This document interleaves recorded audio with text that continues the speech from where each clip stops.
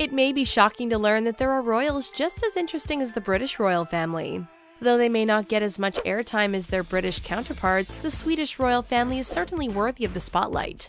From scandals and affairs to royal weddings and babies, they sure know how to keep the tabloid headlines interesting. So, what's up with this gorgeous royal family you know nothing about?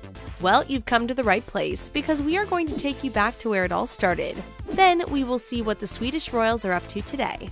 To truly understand the Swedish royal family, you have to start from the beginning. The current ruling family stems from a family tree that was established in 1763. That's when King Carl XIV Johan, or his real name Jean-Baptiste Bernadette, was born. This is where it gets a little confusing. Jean-Baptiste Bernadette didn't become King Carl XIV Johan until many years later in 1818. And you might be surprised to learn he was actually French. The first king of Sweden, at least in the most current family, received his crown thanks to his military career and the French Revolution. It also helped that when he was elected king, that's right, he was actually elected, that he had a son that would replace him after his passing. So when he passed away at the age of 81 due to a stroke, his son Oscar was there to take over. Okay, we don't want to bore you with the rest of the family history, we just think it's important to know that the current ruling family is of French descent and have a relatively modern family tree, especially when you compare them to the British royal family. Now, let's get to the present Swedish royal family, shall we? King Carl XVI Gustaf rules the current group of royals gallivanting around Sweden. Let's just say, if you have any clue about Prince Philip's and Prince Charles' infidelities, they don't even compare to what's been said about King Carl XVI Gustaf. His life story has a tragic beginning. When he was just 9 months old, his father passed away in a plane crash, which meant he was the next in line for the throne after his grandfather. This was something that loomed over the young prince's whole life. Could you imagine knowing at the age of 5 that you are one step away from ruling a country? And as it panned out, that's precisely what happened in 1973 when he inherited the crown from his grandfather. Thankfully, he was well into his 20s at that point. Throughout his life, it was apparent that King Carl was a reluctant heir to the crown. It was also even more clear that the people in Sweden didn't really respect him. There were stories of him partying and running around like a crazy bachelor. That all seemingly stopped in 1972 when he met his now wife, Queen Sylvia, at the Summer Olympics. She was the first Swedish queen to ever have a real career before becoming a royal. In other words, she was a commoner. One of the craziest things about this notion is that King Carl's 3 older sisters lost their royal status when they married commoners, and if the current laws were established back in 1973, King Carl XVI wouldn't even be king, which may have something to do with why he changed the law in the first place. In the years since being crowned the King of Sweden, King Carl XVI has been rattled with scandal and praise. For one, he got rid of the rule that the first male born to the king and queen would be next in line for the throne. Instead, it would go to the firstborn child. The rule changed all the way back in 1980, which meant the couple's daughter, Princess Victoria, would take the crown after her father.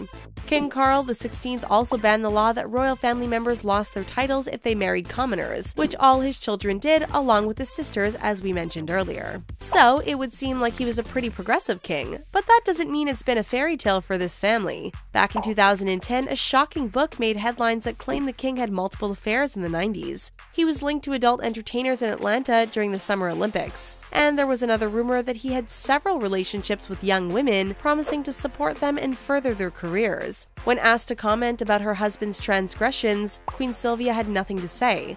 But that could be because she has a pretty shocking past as well.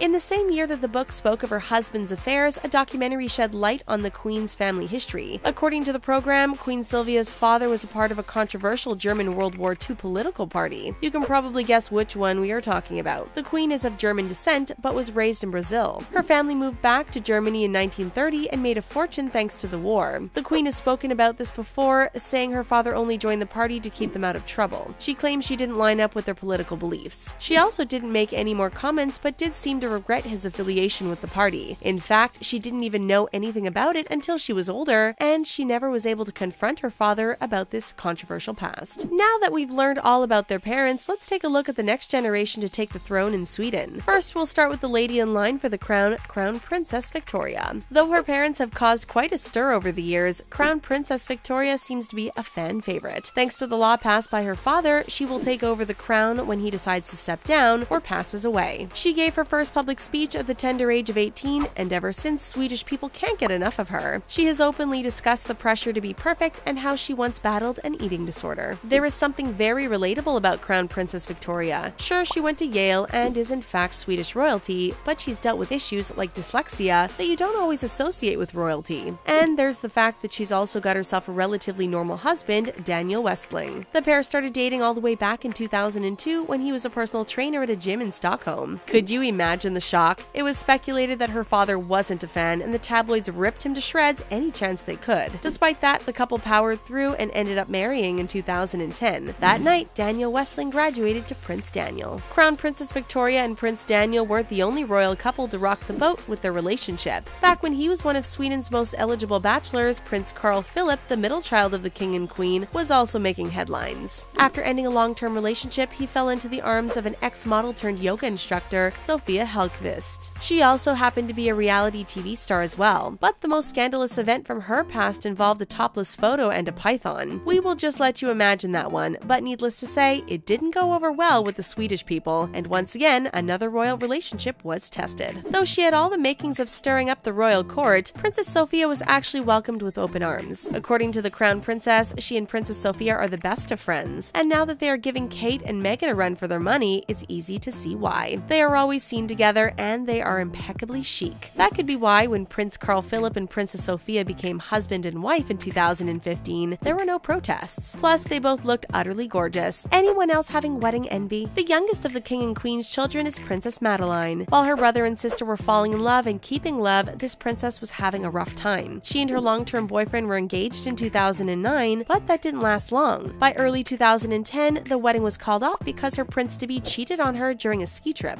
Ouch. Imagine being a princess and getting cheated on. Like, did he actually think he was going to get away with it? Sadly, she had to pack up the pieces in the public's eye, which was probably humiliating. Thankfully, all was not lost for this gorgeous princess. She needed a change in scenery, and after the heartbreaking scandal, she promptly moved to New York to start a new life. While in New York, it didn't take long for her to find a new beau. That's where Christopher O'Neill enters the scene. Christopher is a British-American businessman, and surprisingly, unlike her siblings, didn't cause much controversy when the pair started dating. And no one was shocked when they tied the knot in 2013. But what was surprising was the fact that Christopher decided not to become a prince. He didn't want to give up his citizenship, nor was he interested in leaving his job. It did take a while to move to Sweden, but according to Christopher, he would do anything to be home with his family. That being said, they still have plans of moving to London, one day at least. So now that all the royal children are settled down, you can only imagine what the new generation of royals is like. That's right, this family has grown, and the third generation is young and vibrant. First, we have Crown Princess Victoria's children. Since they are next in line for the throne, they play a huge role in the royal family. In 2012, Princess Estelle was born and became another female first child to be heir to the throne. Then her baby brother, Prince Oscar, was born in 2016. While he may never become king, he's become the king of the Swedish people's hearts. Look how adorable he is. Next, let's take a look at the kids who call Prince Carl Philip and Princess Sofia mom and dad. They welcomed their first bundle of joy, Prince Alexander, in 2016. And not to be outdone by his older sister, the couple had a second son, Prince Gabriel, in August of 2018. Considering she's pretty much a new mom all over again, we aren't sure if this is where the baby making stops for these two, but they sure do make a cute family. Finally, we have the youngest sister, Princess Madeline, and her little ones. Her first child, Princess Leonor, in 2014, and just like her sister-in-law, Princess Sofia, she too welcomed a baby in 2018, though she beat Princess Sofia by 2 months by delivering Prince Nicholas in June. Again, now that she's a new mom, who knows how many more kids she and Christopher will be up for. But for now, the king and queen officially have 6 grandbabies. When they aren't chasing their young children around the palace, the royal family is attending several events from the Queen's 75th birthday party to watching Princess Leonor in the Nutcracker.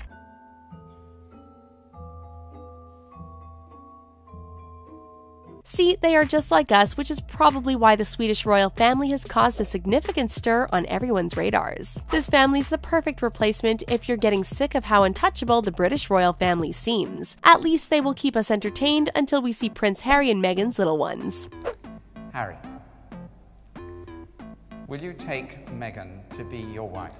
So, what's next for this exciting family? We are sure there will be more scandals, photo ops, and jet setting. We can be even more confident that the world will start paying closer attention to the Swedish royal family. Considering how much screen time they are getting these days, could we see a reality show in their future? They already have an ex-reality TV star in their ranks. Okay, we are probably getting ahead of ourselves, but we can dream, can't we? Until then, our eyes will be glued to our computer screens to see every move this chic royal family makes. What do you think of the Swedish royal family? Are you a fan, and will they take over the world as the favorite royal family to watch? Tell us what you think in the comments section below, and while you're at it, don't forget to give this video a big thumbs up. Thanks for watching, and subscribe to The Taco for more awesome videos like this.